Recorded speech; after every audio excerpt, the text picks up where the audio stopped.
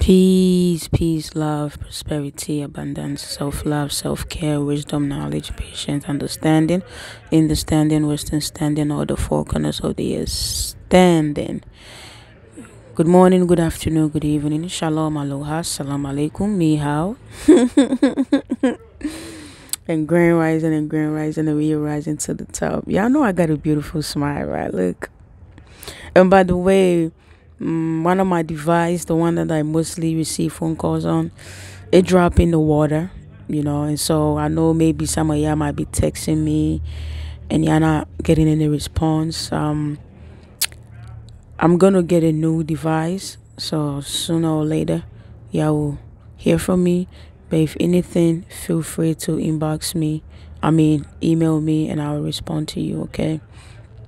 So a few maybe weeks or days ago, it's less than a month, I was in the bathroom. I like to go to I have a 1.5 bathroom.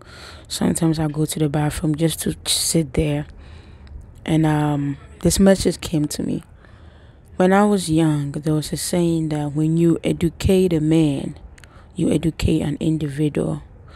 When you educate a woman, you educate a whole nation, right? So I'm in the bathroom, and that phrase, or just what I just said, that quote was just playing in my head. And the message that was associated with this quote was, women are the one that's mostly home. We are the one that's mostly with the kids. That don't mean that we don't have fathers that are home. We have stay-at-home dads. They are home. We have single fathers that are raising their kids. They're there. But majority, on the scale level, it's more women that are home with the kids, And so back then, my grandmother, she never went to school because they said there was no important for women to go to school. There was nothing important about it, that God created women to just be in the kitchen. My late grandmother is a very, very smart and wise woman. And it makes me wonder, if she had went to school, what would have turned out to be. But either way, we all turned out great. But it goes down to, women are the one that's mostly at home with the kids, right? So when you educate the woman, she naturally passes that knowledge onto the kids. But if you deprive her from education, what is she giving the kids? Nothing. That's why they say when you educate a woman, you educate an entire nation. When you educate a man, you educate an individual. Now let me break down on the spiritual level. The reason why they didn't want to educate women, which is still going on today in some countries, is because when the feminine part of you, again, whether you spiritual or you ain't spiritual, this is who you are. You can agree to disagree. You don't, if you don't believe it, it's still who you are. You are both masculine and feminine, or let me say, you possess this masculine and feminine energy. You as a whole, as a being, you are yin and yang, which is basically meaning masculine and feminine. We have been programmed to close one side of us, which is, if you are a man, you've been told to close the feminine side of you. And if you were a woman, you've been told to close the masculine side of you. In other words, all of us has been told to activate or act on one vibration, which is one side of you, which is either the feminine or the masculine. But the key word is, if we get in tune with our feminine side, right? The feminine side, that is your creative side. That is the part that you need to awaken, to wake up from this sleep spell they've put on us. Again, if you awaken, or if you wake up the feminine side of you, because even though as a woman you've been told to operate from your feminine, the only thing they tell you to do is cook, get your makeup done, and all. That's not what being feminine is. It's deeper than putting on makeups and getting your nails done and raising kids. That's not what being feminine really is. That's not what it is. It's not gender.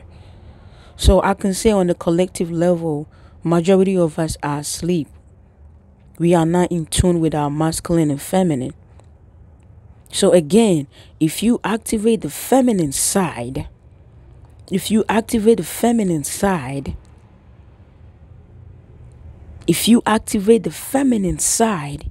it wakes you up to see the real world, because the feminine and the masculine go together. Comes to our men are supposed to operate from the masculine energy, but going to work and paying bills ain't what being masculine is about. I know that on the physical sense it's man and woman, but on the spiritual sense it's not man and woman. It's basically you as a whole, right? That's why they make there's that phrase, when you educate a woman, you educate an entire nation. It's subliminally telling you that when you awaken your feminine, when you awaken the feminine energy, that feminine intuition, you get to see what this whole entire game is about. And they don't want that. That's why they say, do not educate the woman. Do not educate the woman. Does this make sense? I don't want this video to get too long. Does it make sense? This was the message that came in the other day, a couple of weeks ago, and I was perplexed. I was like, wow. So this is what it really means spiritually. They refuse to educate the woman. That is because they don't want you to wake up your feminine energy. So they throw all these things to you. Our men can't even wake up because they so focused on the outside. The way that we living here on this planet, that don't got nothing to do with masculine and feminine. No, we are out of touch. To awaken the feminine means awakening the world. That is your creativity. That's the creative side of you. That is what opens you up to see what this world is really about. And they don't want you to see that. So they said, don't educate the woman. And the man, don't even dare go there. Just operate from the masculine. Just go to work and pay bills. Be the head. That's it. Again, the war is beyond black and white. The war is beyond gender. The war is beyond men and women. It's basically your masculine and your feminine, which is your conscious mind and your subconscious mind, which is your yin and yang. I hope this video helped change somebody. Let's all go within. Let's do the work. It's not pleasant, I'm telling you. It's not pleasant at all. But with dedication and with the help of the universe, God, Allah, Buddha, Krishna, we can make it. Don't give up. And again, when I make messages, I don't want you to feel like I'm talking at you. The message that I'm putting out there is for me as well. It's for me too. So the whole ideology behind when you educate a woman, you educate the whole entire nation. That's because your feminine side is the whole nation. It's your creative side. It's what makes you really who you are.